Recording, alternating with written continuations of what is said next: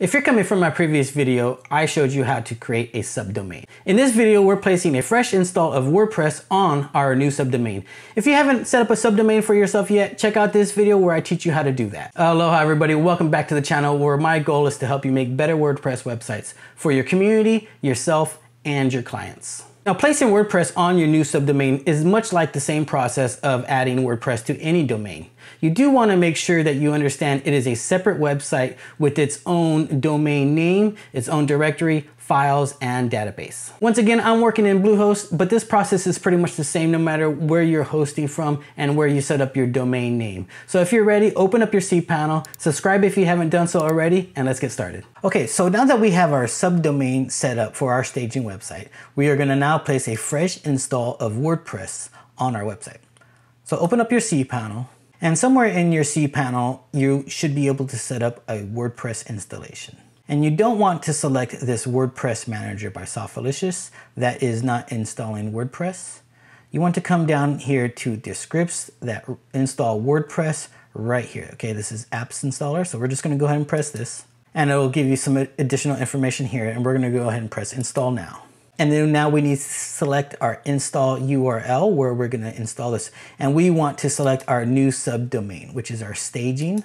And we want to go ahead and leave this empty. Make sure you have the latest version. Now this information you could change later, okay? You do want to make sure you could sign into your account. So I would change these first of all, and then write them down so that you can make sure you can log into your website. Okay, so once you have your credentials filled in, you want to go ahead and click install. I'm not going to select any plugins, and I'm not going to select a theme. So let's just go ahead and select quick install, and then you can select install.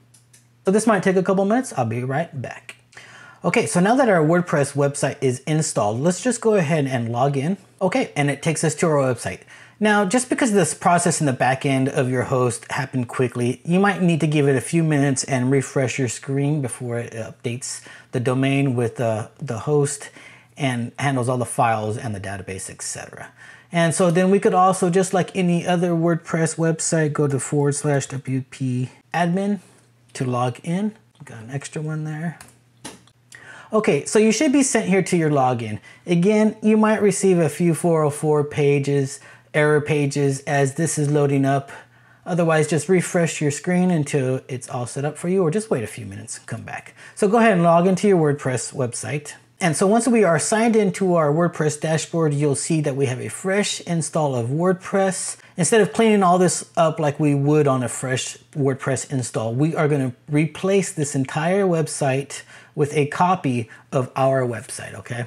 So what I'm going to show you in the next step is how to transfer over our main site to our staging site. And there you go. Now you have a fresh install of WordPress on your new subdomain. Check out this video where I show you how to set up a staging environment so that you could better manage your WordPress website and its different iterations and changes that you may make along the way. And as always, thanks for watching this video. If you found it helpful, make sure you click that like button. It really helps the channel grow. Subscribe for more content just like this, and I'll catch you in the next one. Aloha.